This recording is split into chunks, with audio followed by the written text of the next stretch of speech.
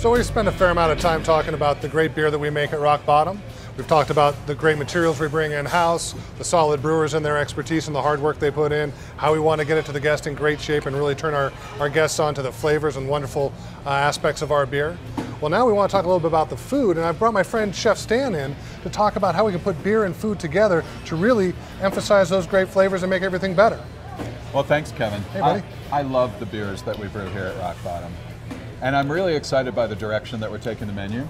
You know, this idea of the bold flavors and comfort foods of the Americas, I just feel like that's such a great fit for Rock Bottom, and it's going to really excite our customers as well. Plus, what great opportunity to pair beer with those flavors and that style of food. Absolutely. Will be amazing. Yeah, it's going to be a great time. I mean, craft beer is huge. Great flavors of the bold food at Rock Bottom. We're going to pair right up with them, and we're all learning and doing great stuff. So, you know, let's talk a little bit about how to approach that pairing, right? For me, I guess when I'm pairing beer and food, I'm really thinking about flavors, as you were saying, right? Like, so what are the flavors in this style of beer? What are the flavors in this dish? And what sort of pairing am I looking to get out of it, right?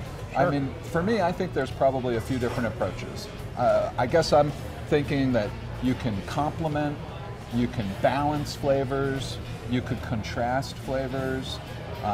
You know, sometimes you want to enhance a certain flavor in either the beer or the food, and you can do that by lifting up that kind of flavor element, right?